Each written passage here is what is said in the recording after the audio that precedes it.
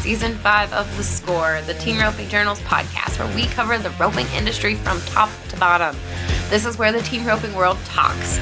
We talk through tough subjects, we talk big wins, and we talk real issues affecting the community.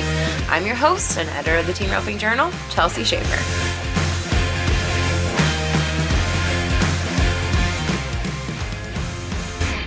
Hey everyone, this is Chelsea Shaffer and this is The Score. We are dropping this episode on October 6th, which is 1 month until the Riata Buckle futurity. That Riata Buckle starts November 3rd and runs through the 6th at the Lazy E Arena in Guthrie, Oklahoma.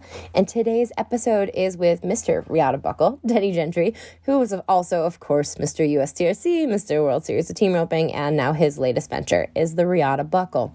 So I want to tell you about this futurity. It is not a horse show. It is a time-only futurity.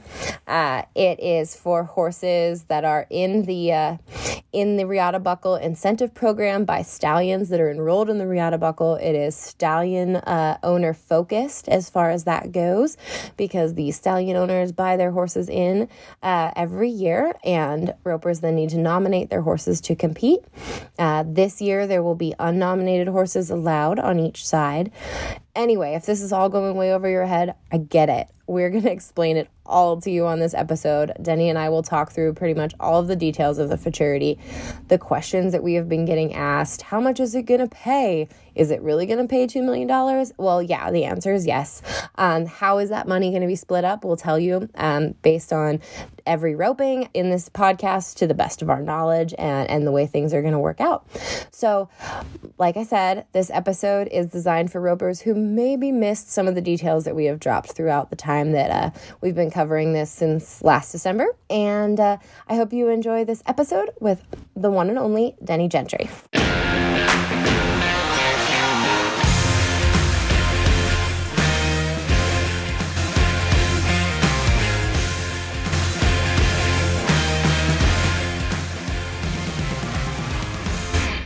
Hey, Denny, welcome to The Score. We haven't had you on since we first announced the Riata Buckle. So thank you for joining. A lot's changed. A lot's different now than when we talked 6 months ago. Right? I guess, how have the last 6 months gone, and how has the evolution been and the learning curve of this business? I'm really surprised. I learned a lot.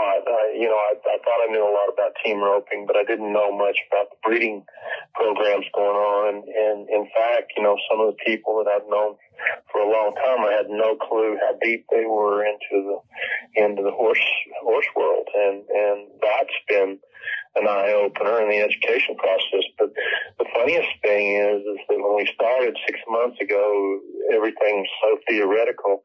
And Lance and I are talking about what we'd like to see and what we'd like to do. And now 6 months later, my gosh, the program is developed. We've got we got the software together. We got the website together. We've got a plan. And we've got, hundreds of ropers that have asked questions that obviously are considering it. I don't know if they'll show up or not. They've obviously got a lot of interest in what we're trying to accomplish. And of course, anytime you lay $2 million on the table, well, you're going to get some interest. Mm-hmm. You said Lance, and we had Lance on the podcast last time. Give me the affiliations with Riata Buckle. How is it connected to Pink Buckle and Ruby Buckle and everything else that's involved in the industry? Well, it's not connected to Pink and Ruby at all, except that Lance and Chad are both Pink and Ruby Buckle, and they are my partners in Riata. So there's no overlap, but those companies have no connection to each other. In fact, the offices set up there in Spanish Fork are in different offices. Brooke and Trevor are in a different office than the Pink and Ruby staff, and we're running the roping operation out of Albuquerque. Okay. So it's completely separate. And what's the affiliation then with the Equine Network and Global Handicaps?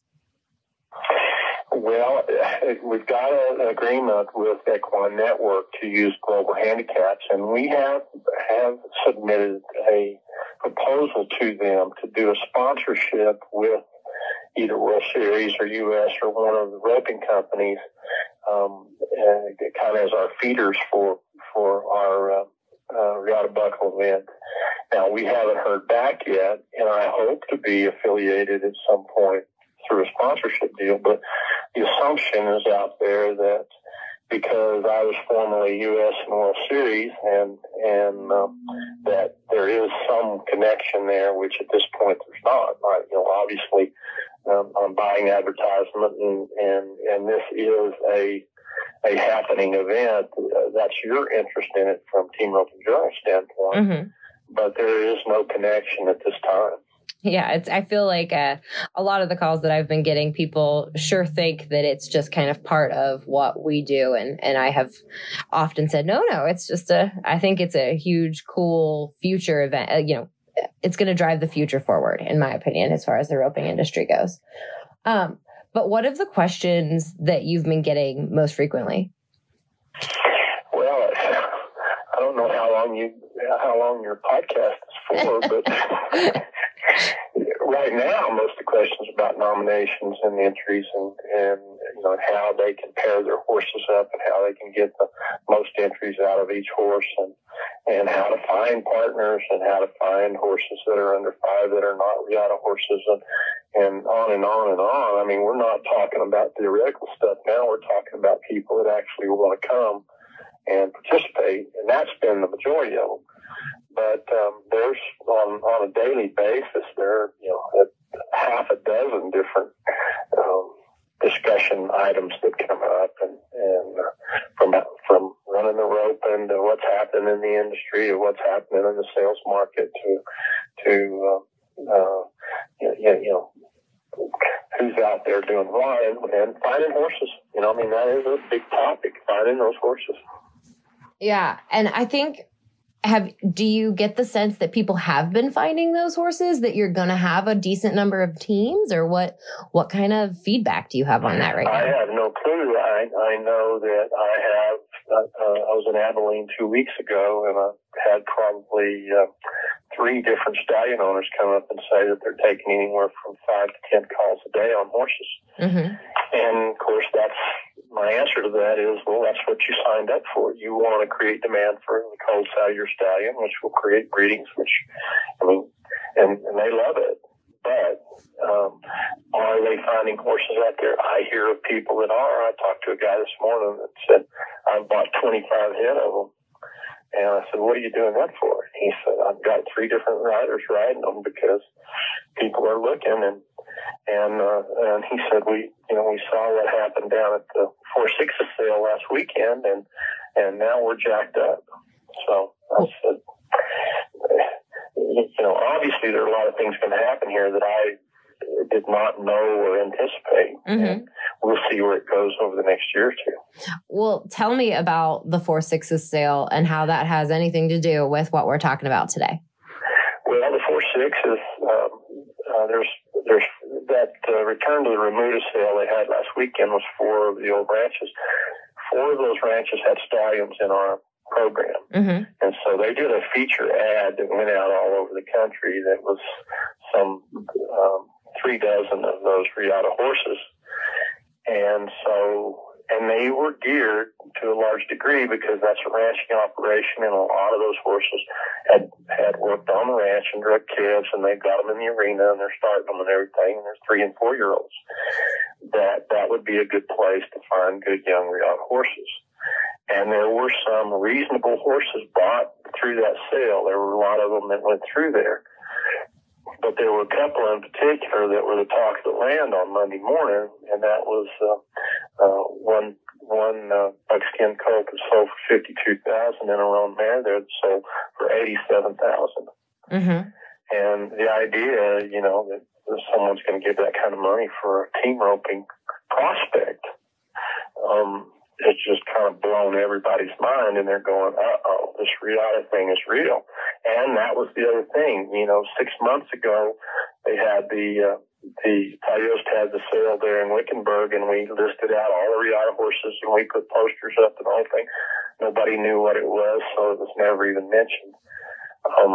All of the 4/6 horses had the incentives all listed down underneath every horse in the sale. And yet when they walked into the ring, the announcers are going, here's a Riata. Mm-hmm. We haven't even put on the event yet. Mm-hmm. And this thing has already taken on its own life. You said you're not sure exactly as far as team count's going to go. And that's what I've been getting. Like, the people keep saying, do you think they're going to get any teams? And I feel like when we first talked, you had said, like, you don't care if you pay this out, the $2 million out to 20 teams or 40 teams and get, turn some heads. Do you have any indication yet, though, if that's going to be the case, or?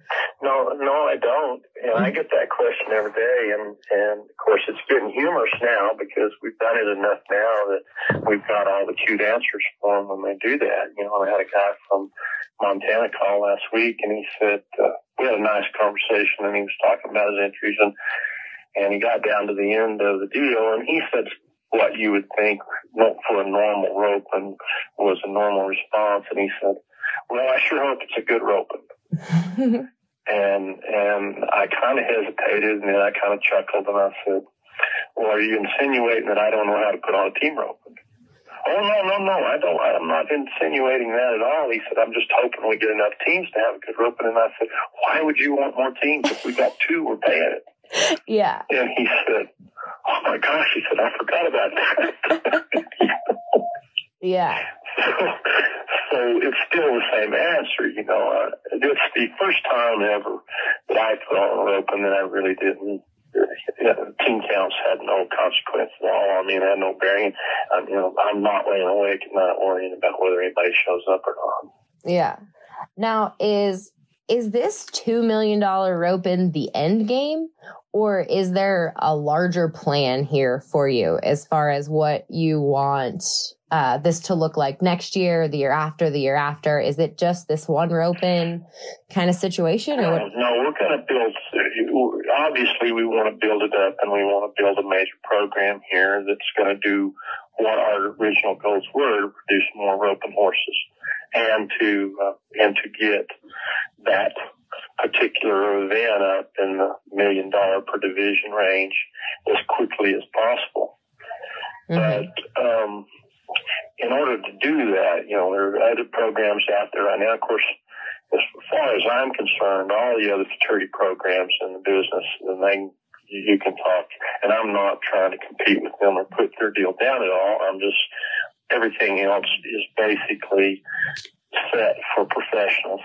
Mm-hmm. With some intermediary stuff that turns out to be pretty high number combinations. We're the outlier. We're the one that's going to put together the ropings for the other 98% of the ropers out there. Mm-hmm. Well, in doing so, for ropers to want to climb in and participate in that, they're going to say to us, what else are you going to do for us? What are you going to do during the course of the year? How many more events are you going to put on, and that type of thing? Mm-hmm. And that is is where I'm putting together a program right now where I don't have to put on the ropings, but we can utilize some of the major ropings in the United States to drive this program, and it's going to feed on each other. And I haven't signed any papers yet on the deal, but we're very, very close to closing a deal that will make this a year-round program and enhance the process for these people that are really trying to build the record for their stallions.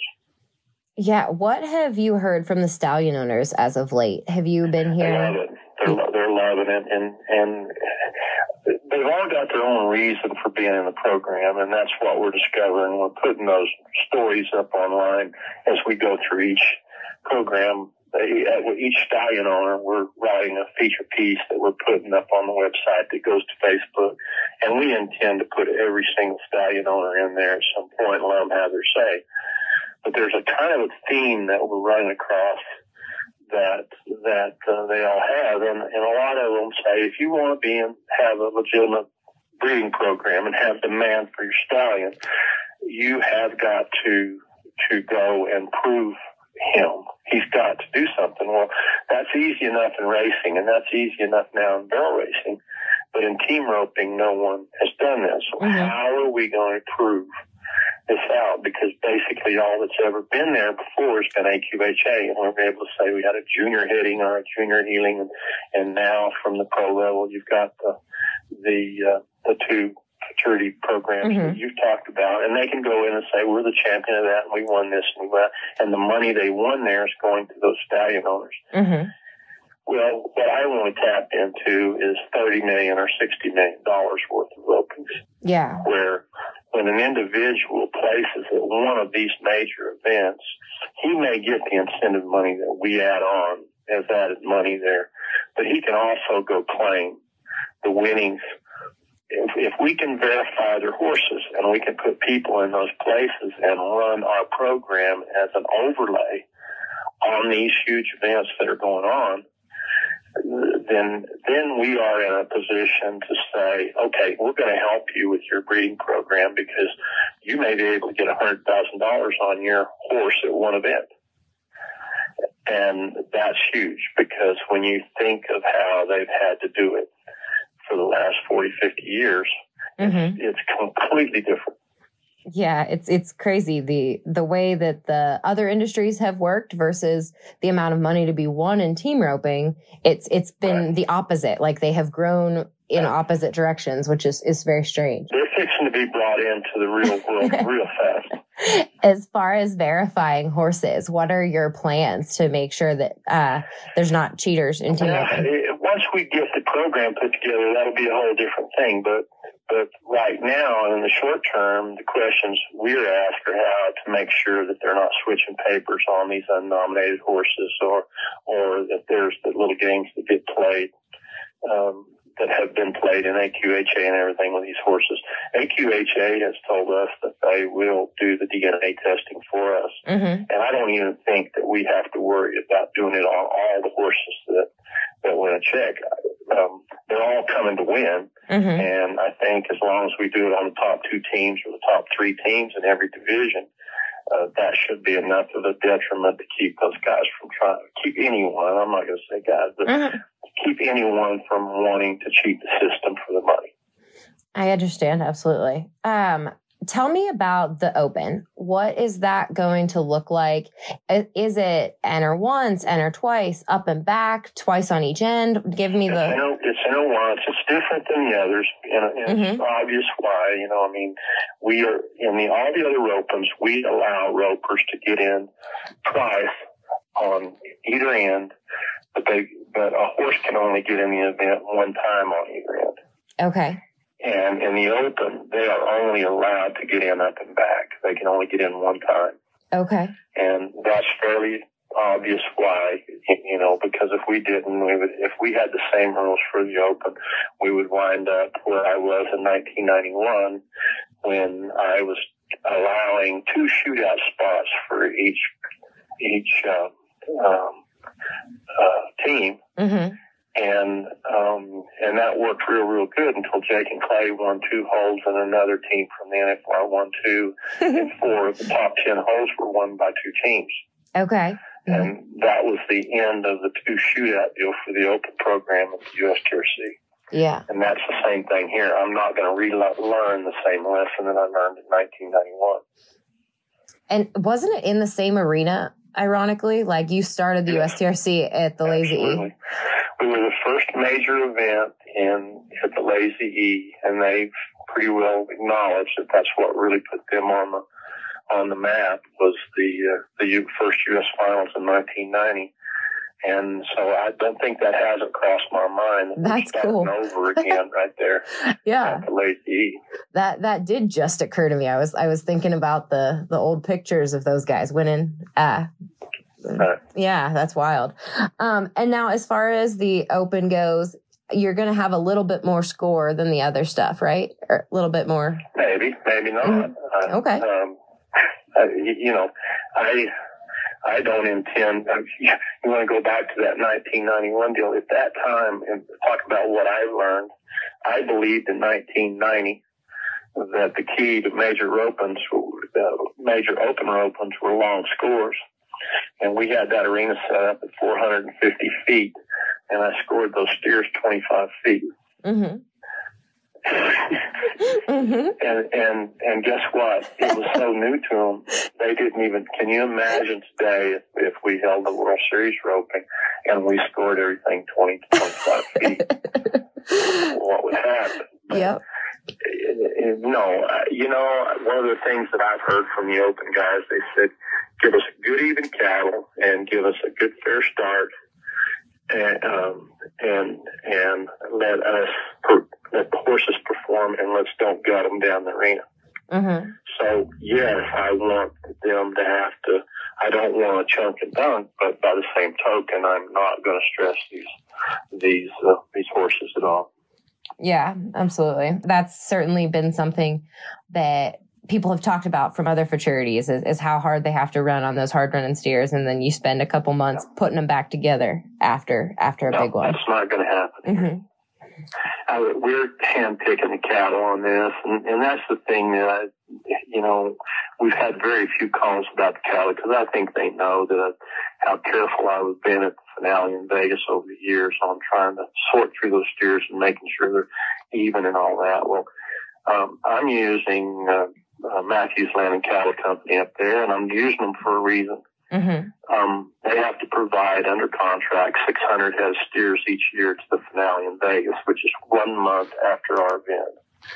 And so regardless whether we stay in the November date or move it to some other place next year, I'm always going to have 600 head of steers to sort through. Mm-hmm. To get what we need. So I'm hopeful that those guys have 1,000 cows. I do not have to worry that at some point I'm not going to have decent cattle for this family. Mm-hmm.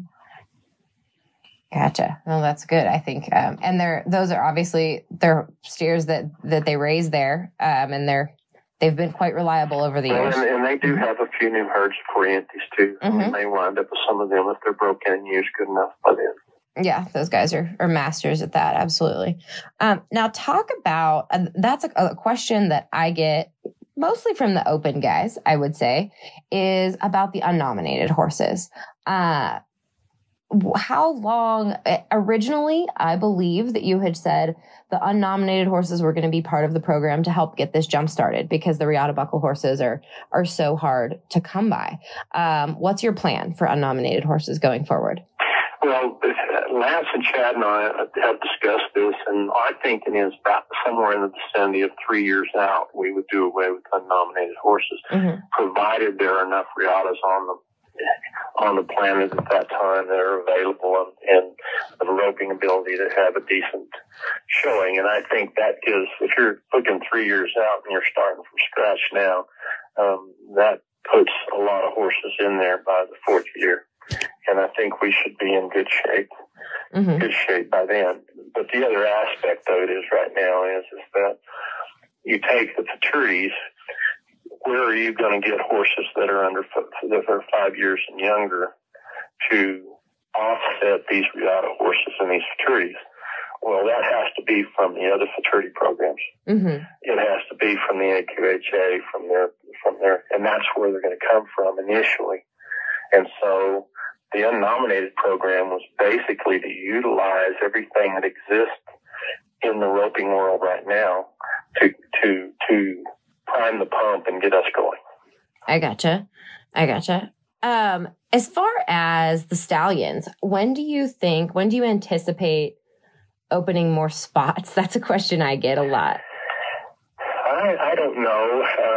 Again, that's more of a Chad and Les issue. Mm-hmm. We had an agreement when I started that they would handle stallions and nominations, and I would handle the roping aspect of it. Now, that doesn't mean I'm not, on those discussions and everything, but originally we all agreed that we would only go to 150, pending some that absolutely had to be there for different reasons, and we're pretty close to that right now.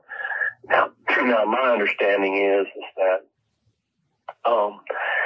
from their experience in Pink and Ruby, there are going to be a certain number of these young stallions that are going to fall out of there. Mm-hmm. That are going to say, this is just too expensive till we get enough colts on the ground, and they will. So I'm not going to use the word waiting list, but there are a lot of stallions laying there on the table waiting to go in. Mm-hmm. And as those spots come open, I think that you'll see some of those stallions moving over. But we haven't talked yet about adding more stallions in, and if we do, there'll probably be an announcement and basically here's how we're going to do it, here's how many we're going to let go, and here's why, kind of thing. But I would guess that that's a discussion that will occur in the future.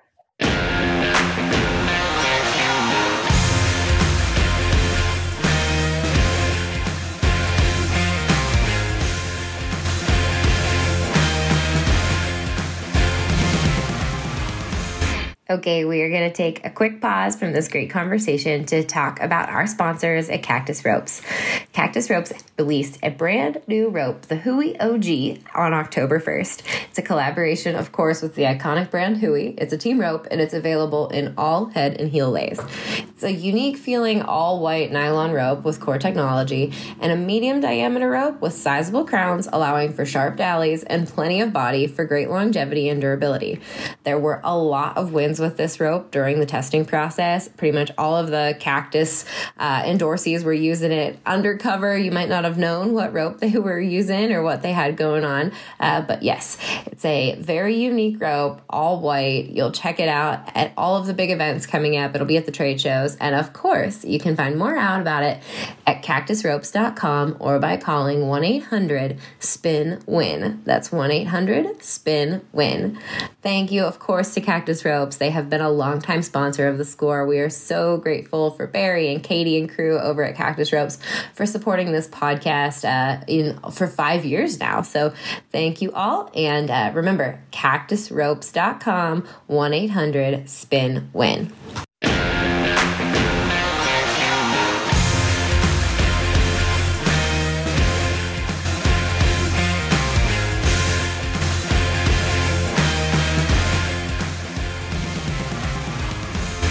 Tell me about you're asking team ropers to change their ways a little bit and enter through an app. Tell me about that decision and what your hopes and problems are with that. Well, of course, if you want to go do the basic form thing that you see a lot, you see forms online there and everything, well, those aren't really operating within a computer system. What they do, they build the forms online, and you fill out all the information, and it prints out a sheet on their desk, and then they basically do the entries the hard way, just like everybody else has always done, just like mailing them in, except it's done via email. Well, with this particular rope, and because of the complication of the handicaps and nominated, unnominated, there are 8 to 9 filters on this one rope, and if we were to do this on a form, we would have to build a form for each division. So if an individual entered 5-6 times, let's say up and back in 3 or 4 different ones, he'd have to send 5 pages of entries. So an app was the only possible solution. Now, that's brand new, and it's going to look like Greek to those guys. Especially, the learning curve here is going to take a while. And it's going to continue because every time new people come in, they're going to see that app and they're going to go, wow. Now, right up until you asked that question a while ago about how long before the unnominated horses go out. When the unnominated horses go out, that's going to change the entry process a lot. Okay. Because that's a complication in the mix right there. But with that said, I think everybody in the world knows that sooner or later, Equine Network is going to go to an electronic entry system. It's going to be pretty extensive. They're doing online entries right now for PPQ and some of the events, but that's different than a real, a big program that's going to handle everything that way. Yeah. But it is going to happen. Now, our answer to that, I know the guys are going to be frustrated, and we put a little speech up there on the website over it, but we've hired a full-time person that sits right there, and that phone number is on the computer, and when they have any problem at all, and they call the office here and say, I'm having a little trouble, here's the phone number. That lady will help you get everything in and make sure everything's working. So we're giving them person-by-person assistance, and it's that customer service thing that we've always talked about all these years. They don't have to have any frustration at all. We'll just put someone there to hit the system and get them in. Tell me about your team that's going to be there on the ground with you. Are you bringing like a lot of the same folks who we've trusted forever for the World Series and the USTRC, or the best of the best? And there's a reason for that. And it's not just for my own laziness or comfort.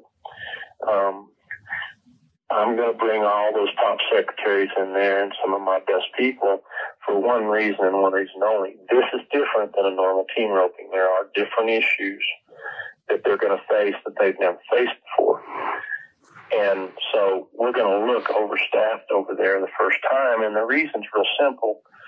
When this thing blows up in about 3 years, I don't want to have to be doing a learning curve for those people at that time. I just assume when we're small and we've got time for everyone to learn this right at the beginning stages, and then as things pick up, our people will be real well trained and will be able to handle anything that should come their way. And on top of that, AQHA is going to put a business booth right next to our entry office. So if there's any problems with nominations, for any problems with registration, any of that, they have their computer set up right there. They will solve those horse issues on the spot.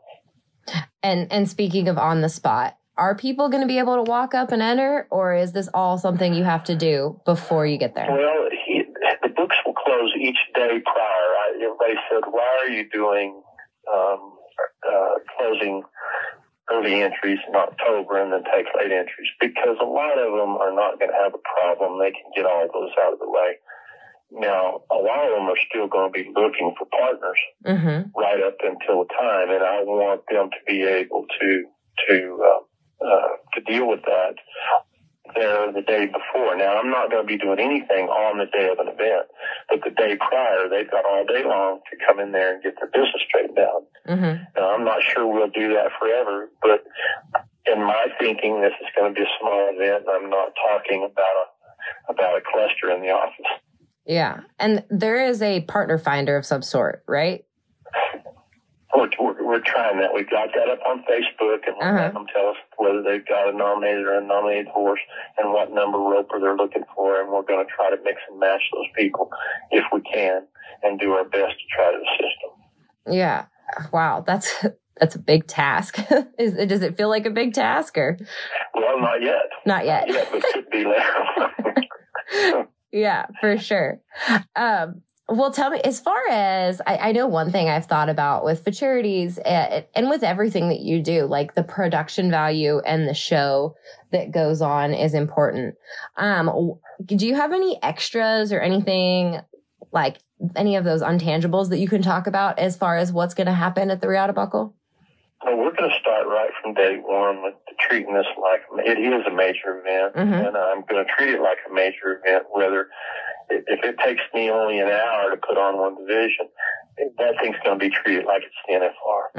We're going to have this stuff streaming online, and there will be the videos, and there will be the photographers, and there will be a press coverage on all of this.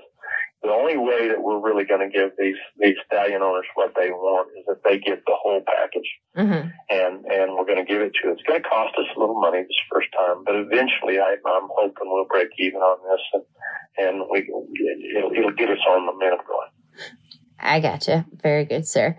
Well, man, is there anything else you think ropers need to know about this? Is there anything we've missed? Any other questions that we haven't answered? There's a lot of questions. I think you've thought about this a little bit.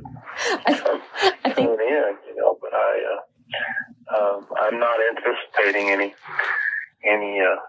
out of the ordinary. Of course, the big question out there now is the horses and their, finding those horses, and we're going to keep on working on that, trying to point them in this direction and that direction, and hopefully now too that the breeders are seeing that they really need to make an effort to promote their stallion. They need to encourage these people that have offspring out of their stallion to get in this mix.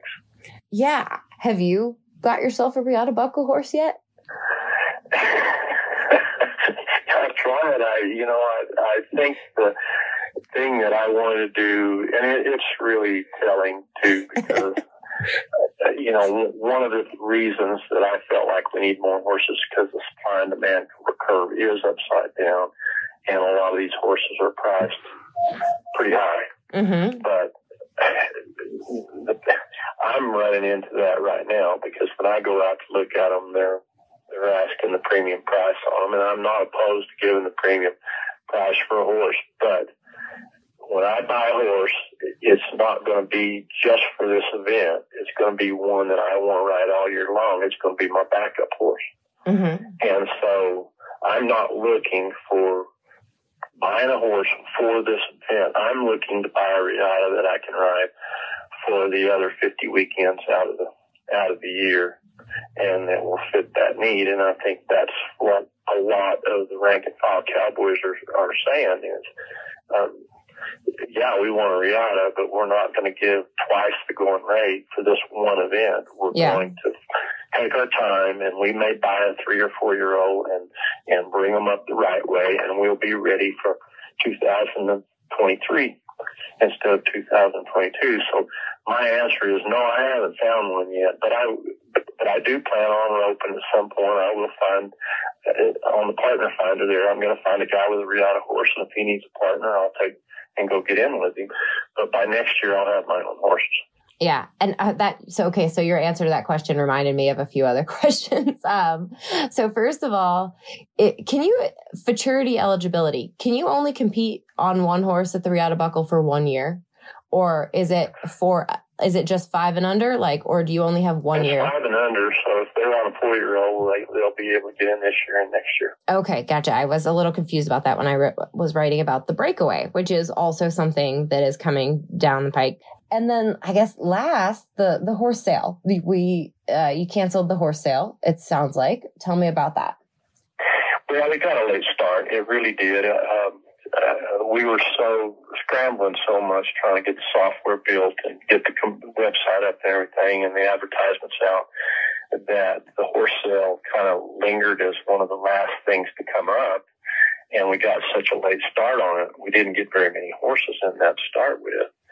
And I think and to it being the first year, I think that had a lot to do with it. A lot of the Riata horses had already been consigned within the big ranches and the big sales, within their own production sales. Mm-hmm. So they had not made plans for putting Riata horses into this sale this year because it was so new. Now, once our event is solid, then I think they're going to and they see it, they're going to go, okay, I'm going to put X number in that sale next year. And of course, there's the big question that everybody's got is, what should that sale look like? Horses that are broke, horses that are finished, 2-year-olds, 1-year-olds. I mean, I think there's a huge question on what the public is going to want from a Riata sale. And that discussion, we're going to get a lot of input on that. That when we're there in Oklahoma, we're going to, and after, we're going to have a lot of breeders telling us, here's what we want and here's what we think you should do. Mm-hmm. And we will react to those wishes. Yeah, it's always seemed to me, as coming from some part of the family that raises horses, it's always seemed like ropers don't really love to give a lot of money for babies and then raise them up. Like ropers would rather buy 2-year-olds, 3-year-olds, 4-year-olds. But the Riata Buckle, as far as it's just going to change the game as far as people needing to have horses of certain, it's however you want to pay for it. If you want to pay for feed or if you'd rather pay for, breeding, or if you'd rather just pay in the sale for a 4-year-old, I suppose it's all.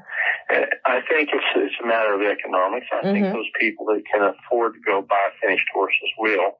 And those that can are going to do their own. Mm-hmm. And I think I think there's going to be, to me, the right sale is going to be one that covers all the spaces. Mm-hmm. It's going to be the one where someone can get instantaneous something, climb on a rope, just like a lot of horse sales, and can get these good quality horses bought young, cheap enough to where they can finish them themselves and they can play in the program. Well, perfect. It's going to be fun. I'm looking forward to it. We've been We've been talking about it for a long time now, so I'm very excited for it to happen. Yeah, I have to say that I'm twice as excited right now as I was when you did the first podcast back in February or whatever it was, because it's been a lot of fun. I didn't think I could get excited again about anything, but I'm having a lot of fun with this. I can tell. I can definitely tell. Well, thank you so much, sir. I appreciate your time today.